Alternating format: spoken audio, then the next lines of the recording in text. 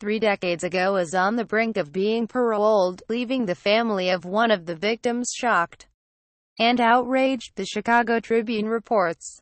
He doesn't deserve to be treated like a human being for the stuff he did to my sister and all the families and the women, Mark Borowski said of Thomas Kokoraleis, 57. It's just sickening. He has no business living.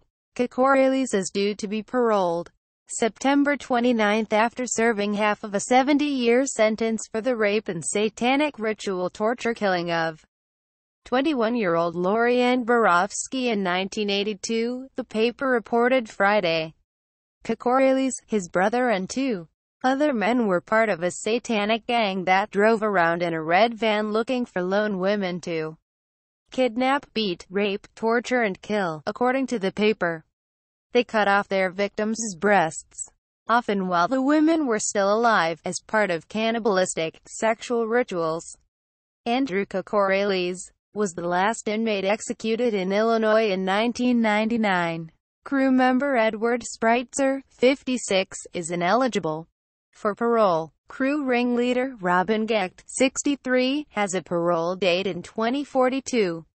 Prosecutors are fighting to keep Kokoraleis behind bars. They are expected to ask a judge to label Kokoraleis a sexually violent person that would keep him locked up beyond his parole date under a 1998 civil commitment law, the paper reported. Kokoraleis was found guilty of killing Borowski, but the conviction was overturned due to a legal error, the Tribune reported. He pleaded guilty in 1987 in exchange for the 70-year sentence, but is only required to serve half his sentence under Illinois sentencing guidelines.